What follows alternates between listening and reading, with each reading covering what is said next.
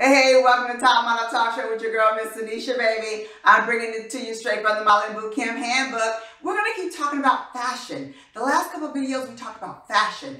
I want to talk to you today about the importance of having a great rapport with designers in fashion. Now, if you like something today that you've learned, hopefully you will learn a few things more about fashion and working with designers.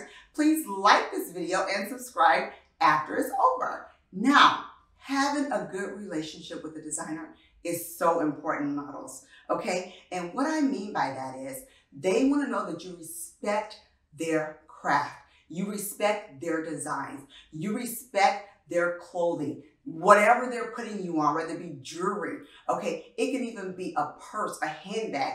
Designers are of all walks of life. So they're actually kind of emotional too, emotional creatures. You know, they kind of are sentimental when it comes to their designs. So please keep your opinions to yourself, all right? When it comes to them expressing their designs through different pieces of clothing, it could be even somewhere of an art piece to them. So make sure that you're not expressing your personal opinion.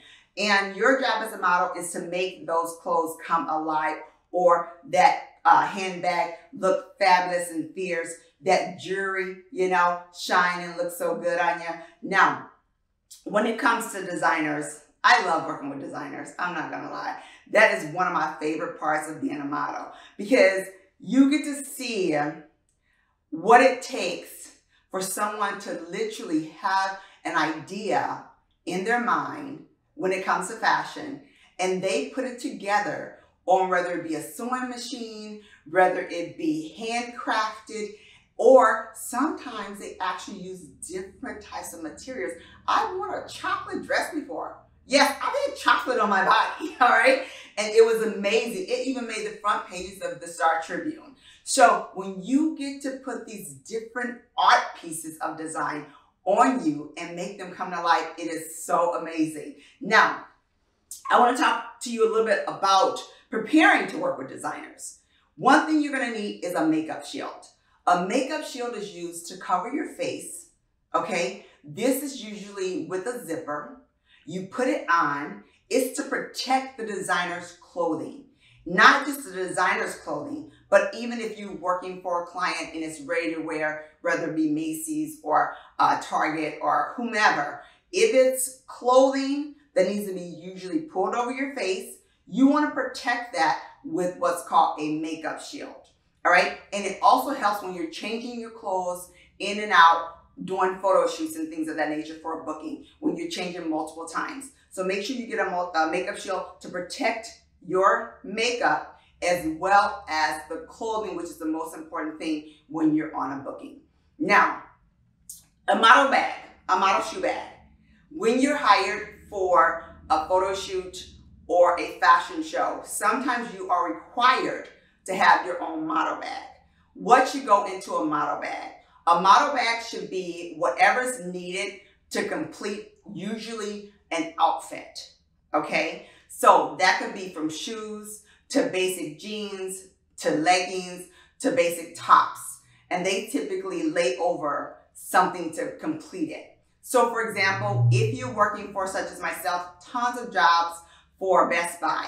Best Buy is not a clothing store. They're more of a product store. So I have to bring different things to look as though I was a shopper at Best Buy. And what would I wear? It has to be neat, it has to be steamed, it has to be ready to go. So that's what you would put in a bag such as that.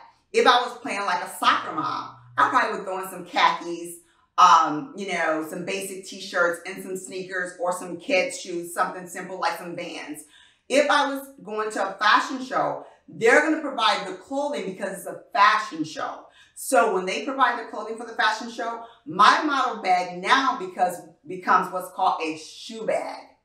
And I am to provide several shoes of all variety based on the season and the type of clothing that I'm going to wear. These are questions you want to ask prior to going on the job. You want to ask your agent, is it fall clothes? Are we doing spring? Are we doing summer? And a lot of times it's off season. So just because it's July doesn't mean you may not be putting a fur coat, you know, to sell something for coming up for Christmas or for the holidays. So know what type of show you're going to be in. Know what type of shoes and the season of shoes that you need to wear. Know if you need flats. Know if you need heels. Know if you need any type of sporting shoes as well. Because if you're doing something for a sports show and you have no flats or no sneakers and everything is high heels, that's not going to work. So know your position when it comes to what you are need and required to have in your model bags. Okay, models?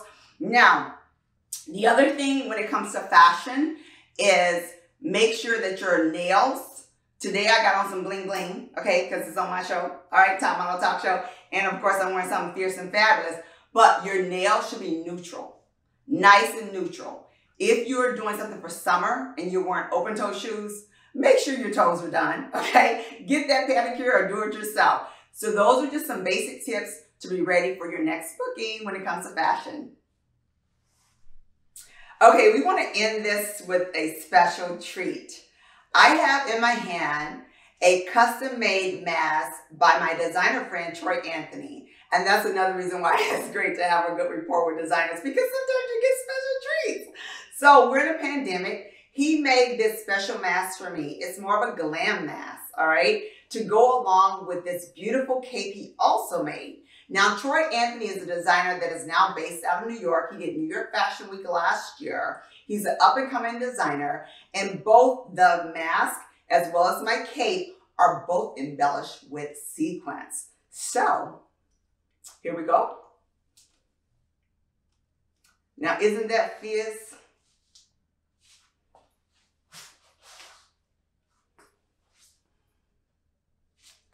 So, even in the midst of a pandemic, you can still be fashionable. Thank you, Troy Anthony. Keep it fashionable.